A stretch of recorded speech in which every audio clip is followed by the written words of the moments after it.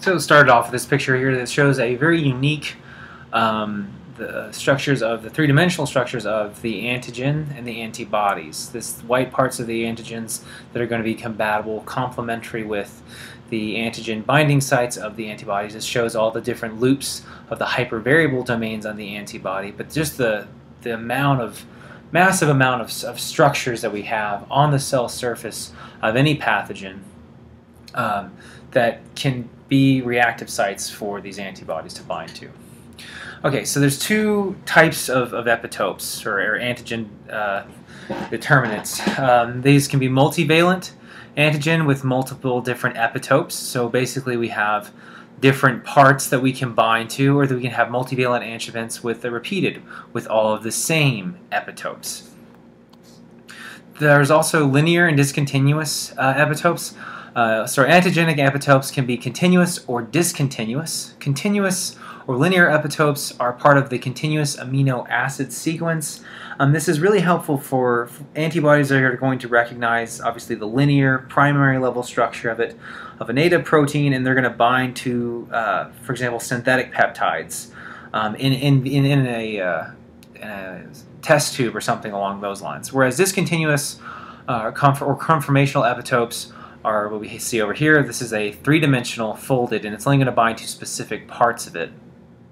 So this would be, I guess if we're just showing, this would be the primary structure, and this would be the tertiary structure of that. So that's really it for that. The only thing that I have to do now would be to actually map this out. So we have epitopes, sometimes called antigenic determinants. This is where antibodies are going to bind. It's generally, for the most part, the two structures that we have are going to be carbohydrates, sugars, and then proteins.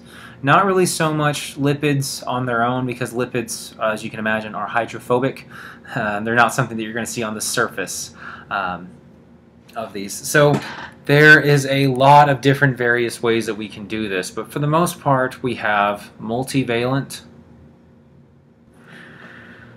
and there's two ways that we can have multivalent. We can have ones that have different, I just classify that the multi part, the many different epitopes, many different parts on the surface of it that it's going to bind to, and then there's also ones that have many of the same or similar epitopes. This video is going to take like 3 seconds. But anyways, there's also, I'll switch to gold, I guess, those that are sometimes known as linear epitopes. And these are going to be stuff that binds to the primary, or a part of, I should probably clarify that this is binds to part of the primary amino acid sequence. The actual amino acids would be the linear. The other one, which I'll do in blue here, would be discontinuous epitopes. This is the tertiary level amino acid, or you could even think about it as the peptide, folded into that. And then the only thing that I really wanted to say that's important about this is that there is a lot of variation between the different types of epitopes that we can have.